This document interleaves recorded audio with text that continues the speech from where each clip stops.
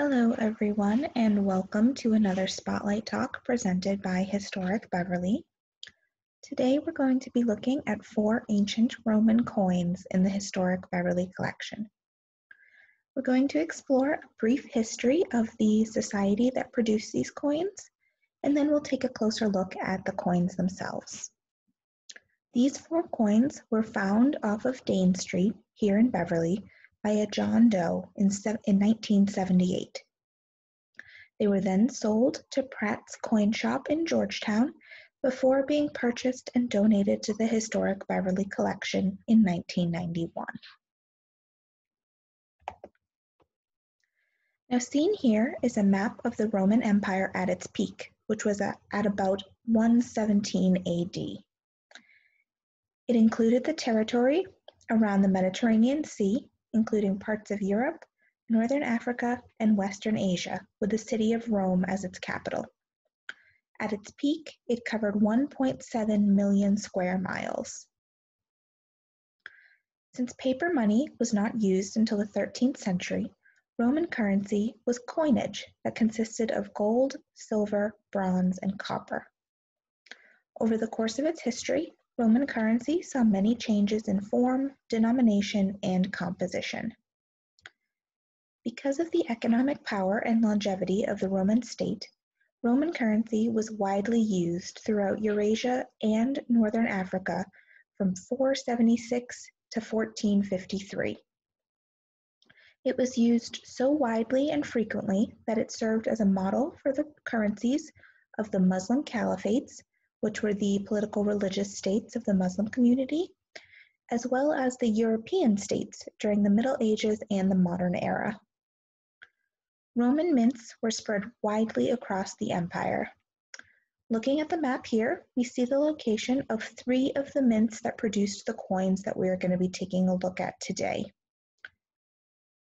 It makes sense that multiple mints were needed to produce coinage, given just how vast this empire was.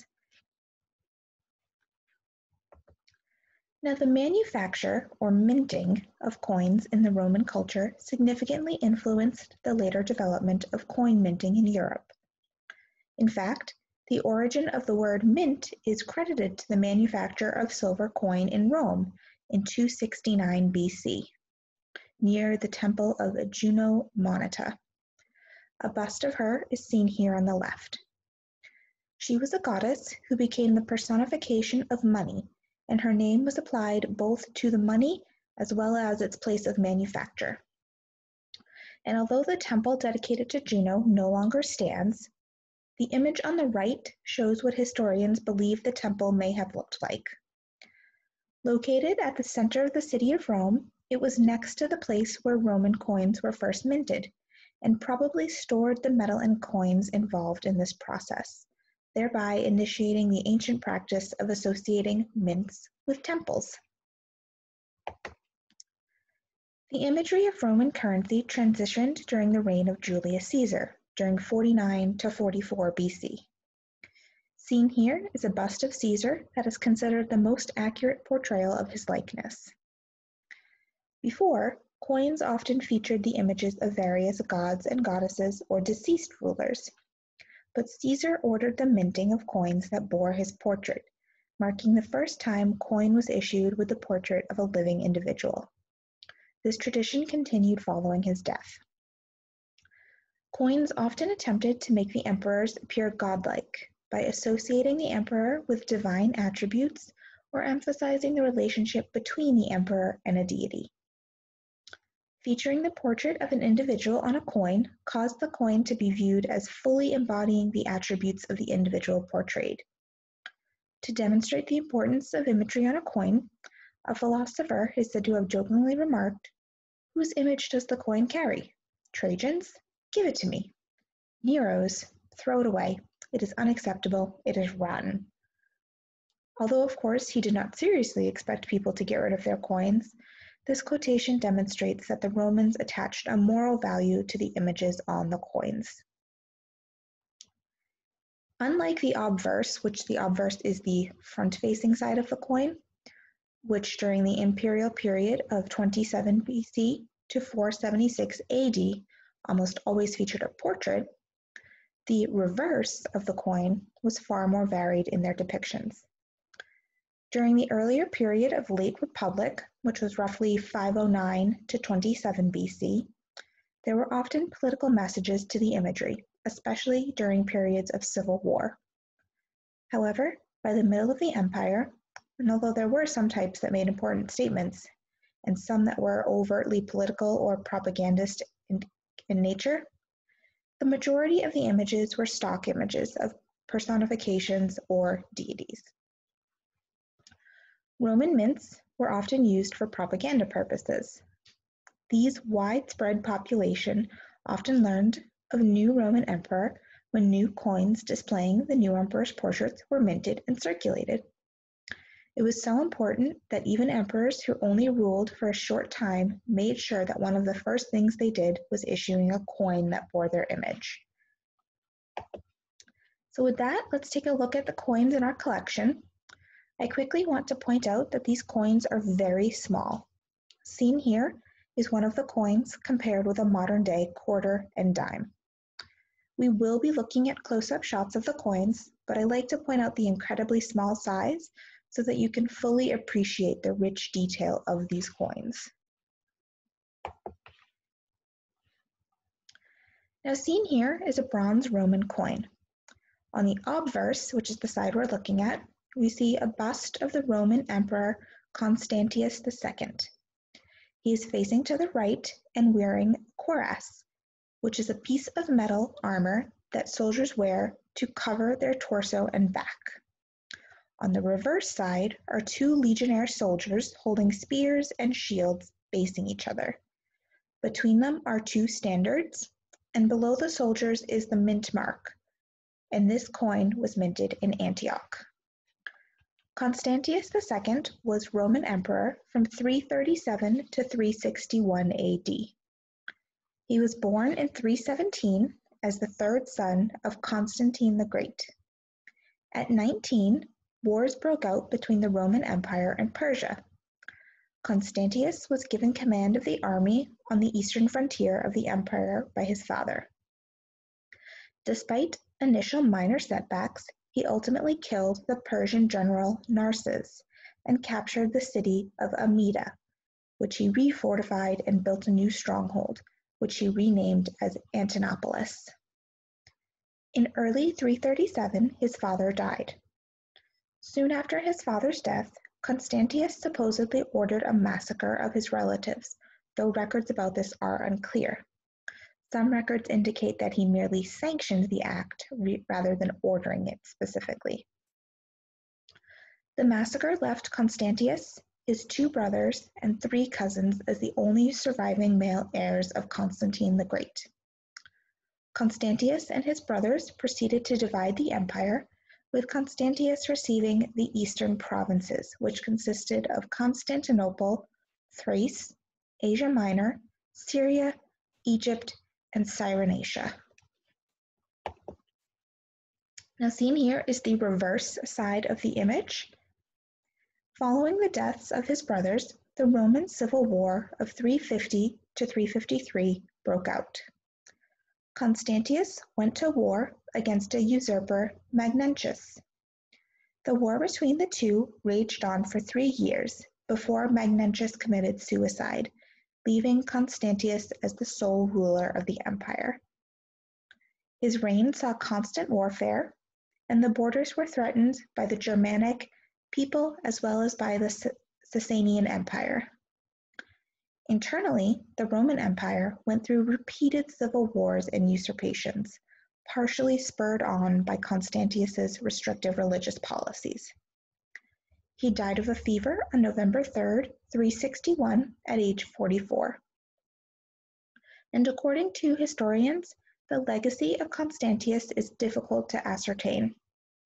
Some say he was a conscientious emperor, but a vain and stupid man, an easy prey for flatterers. Others have argued that his legacy has suffered at the hands of unsympathetic civil and ecclesiastical authors. Others argue that he simply was a murderous tyrant and an inept ruler. Moving on to our second coin, we see this Roman coin, which is also made of bronze. And looking here at the obverse is Roman Emperor Valentinian I. He is facing to the right and is also wearing a cuirass as well as a pearl diadem on his head. The reverse shows the emperor walking to the right and holding a military standard.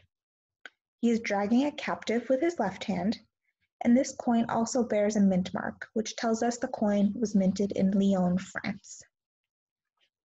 He was born in 321 and was the son of a prominent military commander.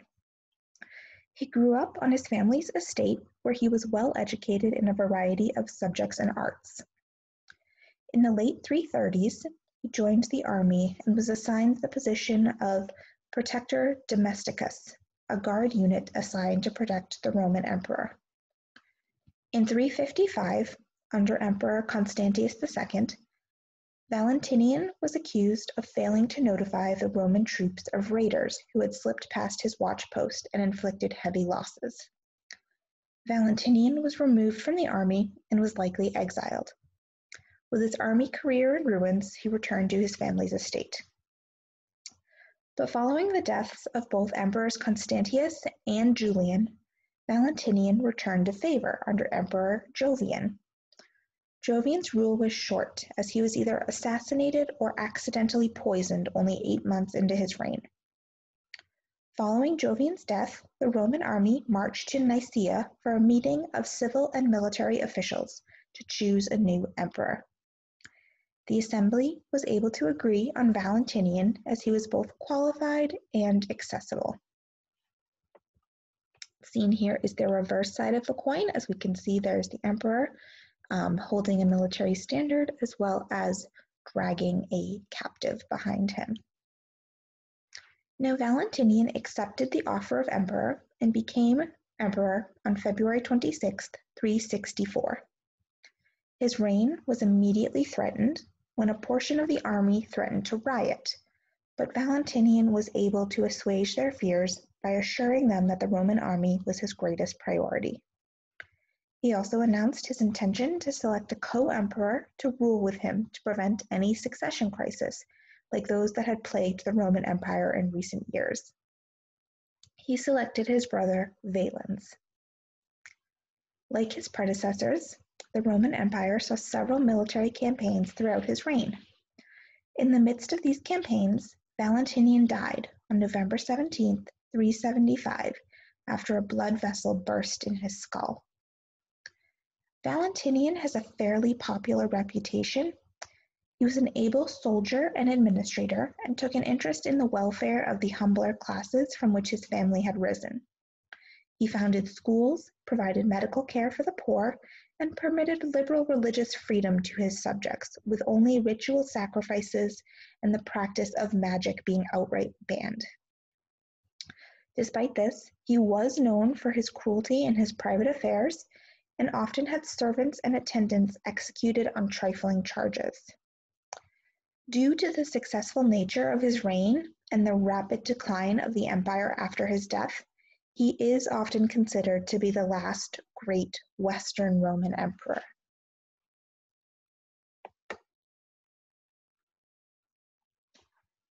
The third coin here in our collection is again made of bronze and shows the Emperor Valens, who we just mentioned, who is Valentinian's brother.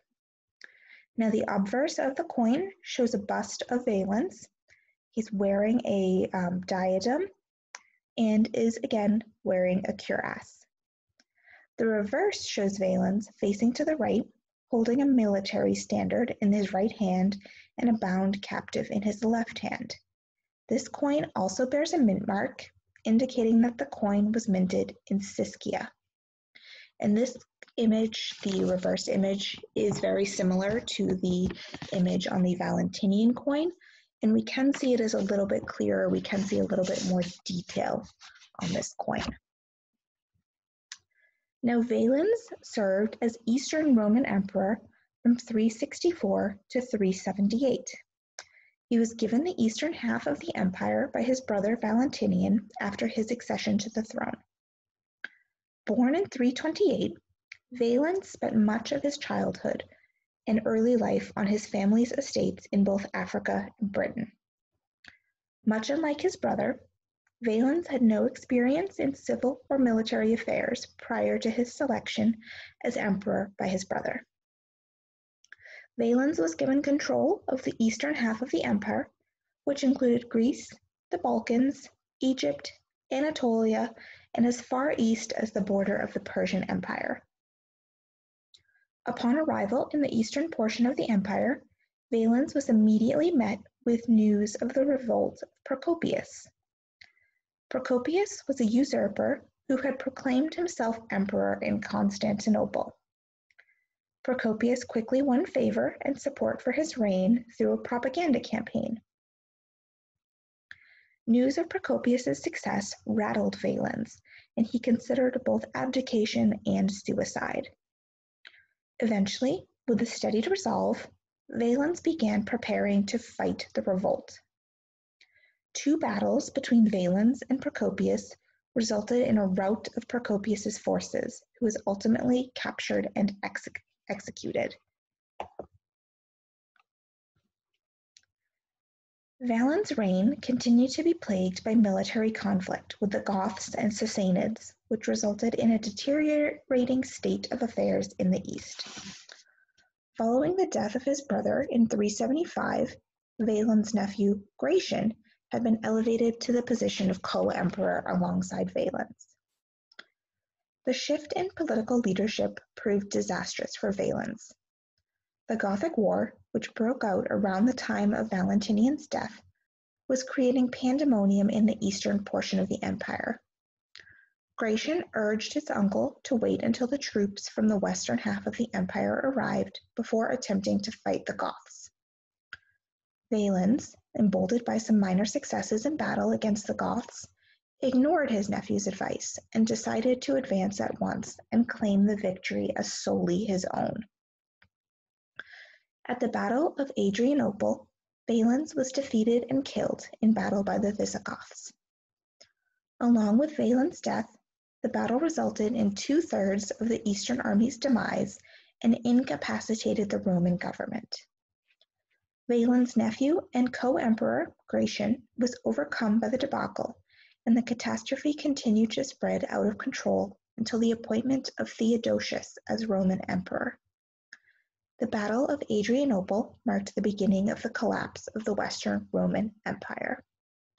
And seen here, we see a close view of the reverse side, again showing that great detail that's found on that coin. And then this close-up on the right shows, although it is a little difficult to discern, that is the mint mark of the coin, which tells us where it was minted, which in this instance was in Sicca. Now the final coin we're going to be taking a look at is once again bronze, and the obverse of this coin shows the bust of Roman Emperor Gratian. He is facing to the right and wearing a very obvious pearl diadem as well as a cuirass. The reverse of the coin shows victory facing left and holding a palm and a wreath. Unfortunately, there's no obvious mint mark on this coin, so we don't know where it's made, but as we can see, there is some damage to the bottom of the coin, so it's likely that it may have unfortunately just faded with time. Now, Gratian served as Roman emperor from 367 to 383. He was married twice, and both marriages failed to produce any children. He was the son of Emperor Valentinian I and nephew of Emperor Valens, the subjects of the previous two coins. Upon the death of his father, Gratian became co-emperor with his uncle Valens. Gratian was allowed to remain in control of border provinces and was given command of troops in order to defend them. He led several military campaigns and successfully defended the borders of the Roman Empire for years. However, following the Battle of Adrianople, Gratian's troops became increasingly frustrated with him until, finally, one of his generals by the name of Magnus Maximus launched a revolt against Gratian. Gratian, deserted by his troops in Paris, fled to Lyon. There, the governor betrayed and captured Gratian. He was turned over to his rebelling troops and was assassinated by them on August 25, 383, at the young age of 24. Gratian's reign is marked as an important moment in church history. It's during his reign that Nicene Christianity became dominant throughout the Roman Empire. Nicene Christianity is a set of Christian doctrinal traditions which reflect the Nicene Creed. Now, we're not going to dive into this topic, but the main point to take away is that Nicene Christianity believes that Jesus is in fact a divine individual. During Gratian's reign, an edict was published that all Roman subjects should profess their belief in the Nicene faith. Gratian also took active steps against pagan worship. He began appropriating the income of the pagan priests as well as the Vestal virgins, and he forbade the Roman people from giving their property to these pagan worshippers. He stripped pagan priests and Vestal virgins of their privileges and immunities that they had enjoyed under previous administrations, and he also confiscated all pagan temples and shrines as well as their income revenue in the name of the royal treasury. Combined, all these acts put an end to the period of widespread religious tolerance that had existed in the Roman Empire since the death of former Emperor Julian. Now, as we mentioned at the beginning of this presentation, we don't know how these coins ended up in Beverly before their discovery in 1978. Perhaps they came to Beverly during the Victorian era, when there was a renewed interest in classical antiquity. Perhaps someone purchased them after they were inspired by a piece of Charles Lawrence's ancient reproduction pottery. Perhaps they simply were purchased by someone with an avid interest in Roman history and coin collecting. But no matter how or why they ended up in Beverly, these coins serve as a reminder of Beverly's connections to both the larger world and its history. And with that, I want to thank you for attending this presentation by Historic Beverly. If you'd like to support future programming, please text to give by texting HistBev to 44321. You can also support us by becoming a Historic Beverly member at the link there at your screen. If you have any questions about anything you saw in today's presentation, I encourage you to reach out to us. You can go to our website, historicbeverly.net. And I encourage you to check out our Facebook page as well as our website for any upcoming programs that we have, as well as continue to check out our YouTube channel for additional digital content to be added. Thank you again so much for attending this presentation. We hope to see you very soon. Bye-bye.